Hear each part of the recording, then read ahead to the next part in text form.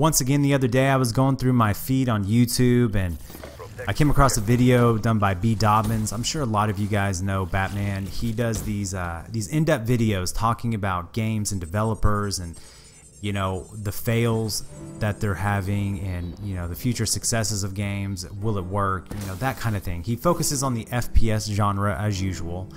And it just got me thinking, you know. Oh, I'm sorry. Guys, if y'all don't know who I am, I'm Grey Disciple. It's nice to meet you. In the background, we're doing some search and destroy on the map Aquarium. It's a great game. I've been playing some more hardcore search here and there. Haven't gone into the core mode. It's a little frustrating the way people play in there, but hardcore I tend to have a little bit more fun right now. But anyways, back on that subject. Anyways, he speaks on an article that was written, I think it was on a company called Tripwire. Maybe you guys have heard of it. But and I'll try to find the article that he used where a guy talked about how Call of Duty has ruined FPS shooters because all gamers compare FPS games to Call of Duty.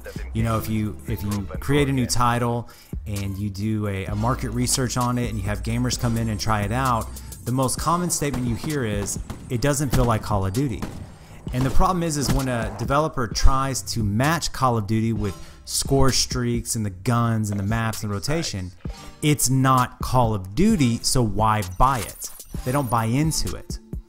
But each and every year, still, we have commentaries done on the death of Call of Duty. Call of Duty's over, RIPCOD, and oh, Battlefield's gonna win it out, or here comes Overwatch, or here comes Doom, and Titanfall Part 2, and oh look, Mountain Dew's going to be a sponsor for Titanfall, and all this stuff's going on, or the dislike bomb on IW's new offering, and you know, oh, Battlefield 1's going back to World War times. Who cares? I mean, seriously, in the long run, who cares? Because I think a lot of people miss the point. For me, anyways, when I look at it, you know, what is it about Call of Duty that just works? People talk that, you know, the skill gap has been shrunk so much to where anybody can log in and have a good time and do well. I kind of agree with that statement, but not to the extent that most other people do. See, I don't come across that much BS in this game. I dominate. 90% of the time in the lobby I go into, I will dominate the lobby because I do have higher skill in Call of Duty. Now, granted, there are certain things in the game that give easy kills to people, but for the most part, there is a lot of skill in this game still, in my opinion. So what is it? Why can't a game overcome Call of Duty like Halo? Why can't it come back? Or why can't Battlefield completely trump Call of Duty or Overwatch?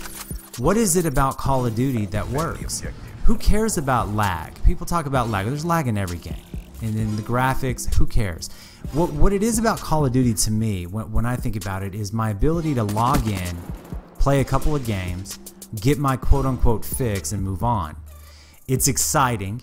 It's not boring. Now, search and destroy can get boring. Team deathmatch at time can be boring. But for the most part, it's aggressive, action-packed, in your face. The matches move very, very quickly, and you go on to your next one, and you feel like you're accomplishing something along the way. You know, you're unlocking things for your weapons and perks and score streaks and gear and camos and all those kind of things. I mean, you feel like you're working towards something. But the games are very, very fast, and you're playing against other people who are moving just as fast as you are. And when you do well, it makes you feel good. And somehow Call of Duty has been able to tap into that, and no other developer can.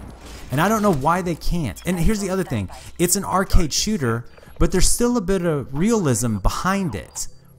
But it is arcade. I mean, obviously you're respawning into the game when you die. But there's something about that. You get a rush after the game and then a lull. It's a lot like a sport. You know, I remember playing Battlefield, and I would get into these matches and they would carry on for 20, 30, 40 minutes. Whereas a Call of Duty game, what's the average time? 5 to 6 minutes in a COD game? So it's like a rush of excitement every single time, and it's fun. You can troll, or you can go try hard. You can play with the sniper or an LMG or a shotgun or SMG. There's all these different metas to the game. You can go hardcore or core, and then you can go objective or just team kill and all this kind of stuff. I mean, it just works.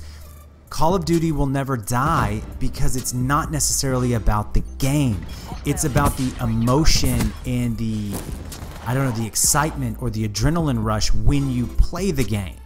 Okay, and it's hard for developers to match that level of adrenaline that Call of Duty has been able to tap into for so many years. Who cares about the Quake engine that they run on or the lag compensation within the game? Who cares? Because it's still the same game that we've been playing since Modern Warfare 2 and Black Ops 1. I mean, it's that same feeling, that same rush of excitement. You jump on, you play for 30 minutes, and then you go back on your way. You can't do that with other games. You don't get that same feeling. It doesn't have that same audience. There's not that many people playing those other games.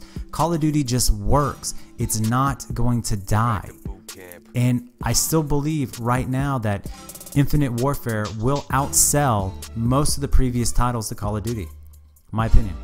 I hope you guys liked the video. If you did, hit the thumbs up button. Leave a comment down below. Let me know what you think about what I said. And subscribe for more because I know you want to.